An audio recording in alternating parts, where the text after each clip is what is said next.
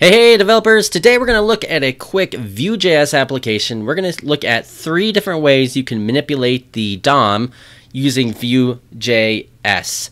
And I mean manipulate the DOM directly. Now stay all the way to the end. There's actually a special treat if you do, so please check out the video. So right now you could take a look. I have my app up here. And it's not much to look at. It's just a Hello World app, just big ol' on the screen Hello World. There's a big button that says press me. If you press it, there's a little alert that comes up that says test. So nothing special there. You can see here I also have Vue DevTools installed, which is the latest version of the Vue DevTools. If you're not familiar with that, that's an add-on with Chrome that you can install so that you can help you troubleshoot Vue stuff. So that'll help. You can see here, this is how I structure my app. I just have a script tag at the top. It's pointing to the latest version of Vue. I'm doing a little string interpolation. It's taking this hello, which is equaling hello world, and then it has a button with a click event attached to pressed, and that's just showing an alert box that says test. So let's make this a little bit more interesting, and we're going to keep it really simple. We're going to add an input, and just for the heck of it, I'm going to put an ID here of my, let's call it important. So we'll save it. And if we look back at our app, we'll refresh it. We have this big white box here. Nothing's happening. We don't have anything configured to it. Let's say we wanted to get this text after you hit press me. Now, there's quite a few ways to do this, but let's talk about 3 kind of simple ways that we can do it. Of course, we could attach like a vModel. There's something called vModel directives. There's some other directives that you can use to get this information. But let's say we didn't want to use that for some reason, or maybe this was in a different component, or there might be situations where we need to grab information and this isn't attached or it's not binded to anything. So one thing you could do is the good old just plain JavaScript. We can use the document, we can use like a query selector, and we can just put in the ID. So important, and then we'll do value. So that's kind of the easiest way of doing it, and we'll call this, I don't know, text, and we'll just pass into the alert the text. So we're just doing the this is basic JavaScript with a query selector where you grabbing the ID of important, which we know is the input type here, and grabbing the value from it, and then we're just going to display it in the alert. So if we go back to our app here, we'll refresh it, we'll put in hi, hit press, and you can see here right at the top says hi. So we know that everything's working correctly. So that's the number 1 way, but usually manually manipulating the DOM like this isn't the best way. There's actually a few other ways we can do it. And of course, like I said, we can create a vModel directive and we can do some binding here. But let's say the second way we can do it is we can actually have, we do have access to this.el, and this is this element here, and this is basically the whole DOM in between here. So we can do this.el, and we can do a query selector on this. So query selector, same thing we did before, important, and we'll grab the value. And we'll just call it text still. I'm going to save it. Make sure I save it. And I'm going to refresh, and I'm going to put a new value in. Hi there. And just to show you that's working, I'll put in a little from EL, so you know that this is really working. So I'll refresh it, we'll put hi there, and you can see here, hi there from EL. So you can see it grabbed the value just as we expected. So click OK there. So that's the second way of doing it. So let's see the third way. One thing we can do is in any element, we can actually add a ref to it. So we add ref here. This is a special internal to Vue.js where we can set different items ref, and we can actually, as a parent, we can talk to child components, and as child we can grab stuff from parents. Usually you don't want to do that too much, but it is possible. And so we can call ref here, and we'll call this this ref. Well, we'll call it important 2, just to make it different.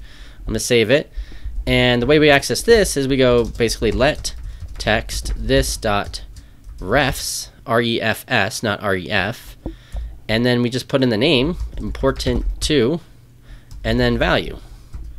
So this is doing the same thing. So we'll do from refs. We'll save it. So we're accessing it using this .refs, since we put this ref here, and then we put the name that we called it, and we can have multiple items on the page have different refs, and make sure it's singular here and plural here, and then we put in the name we put in there. So we'll save it. We'll go back to our app. We'll refresh it. We'll put in another test, and we'll hit press me. And once again at the top says another test from now $refs. So now we can see this is the third way we can grab information from the DOM. So then let's show one other way. So what you could do, and I'm just gonna go ahead and just comment all this out, refresh it, is let's say I put in a value here and I don't have access to the debugger, or I don't have access to everything. We just want to look it up real quickly, that is. So I'll say this is Eric, and I want to look up this input somehow. Maybe I want to do some manipulation to it. So I can do this. So I can click View, make sure you have this in. I click Root, and now you can see here, it says really small here, but it says $VM is in the console now. So now it's in the console, and now I can manipulate the whole DOM right inside the console, which is really cool. So I can go VM0. You can see here it has a bunch of options. So I can do VM0 dot $EL, which is now the whole element for the whole DOM. I can do $refs, which is that one I just created, like important to .value. So this is Eric. So now I have basically access to everything that Vue has access to, and which is really important because there is quite a few internal ways you can manipulate the DOM and kind of test while you're working. So now I can just kind of use this $VM0 and just go through everything I need to go through and make sure things are working. You can also, if you have multiple components, you have multiple VMs, everything will be listed here. So it makes it really cool and really easy to do troubleshooting of it. And I guess I could show you here.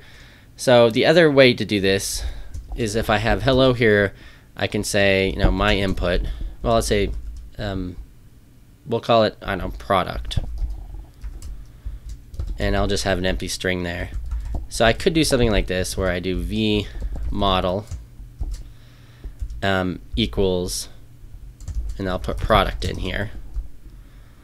And then this will create a two-way data binding between product and here.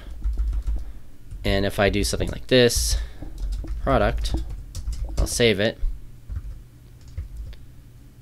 I put in values in here. You can see here it's two-way data bound in here.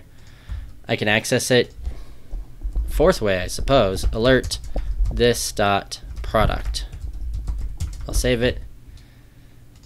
I'll return it. So now if you do press me, you can see here ASDF, so it came up here. So obviously that's the normal way that you guys are probably used to. But this just shows you kind of really the flexibility of working with Vue. We can obviously manipulate the DOM with document query selectors. I have access to this $EL. I have access to $refs. I can do V model binding on it. And if I have the Vue Chrome extension and Vue is running in development mode, I can also have all this manipulation I can do with it. So it's pretty flexible. There's a lot of stuff to do. I want to give away a free copy of my book, Vue.Js in Action, for those of you who have watched all the way to the end. So if you guys are interested, all you need to do is in the description below, I have some information about my mailing list, where I will give you some great information and tips. Go ahead and sign up for my mailing list. Just click on that link. You just need to put your name and email address in. I'll be selecting one person next week to get a free copy of my book. So sign up for my mailing list and you may get that free copy. Thank you. And if you like these videos, click that subscribe button and definitely click that bell button so you get notified next time I release a video. Thanks.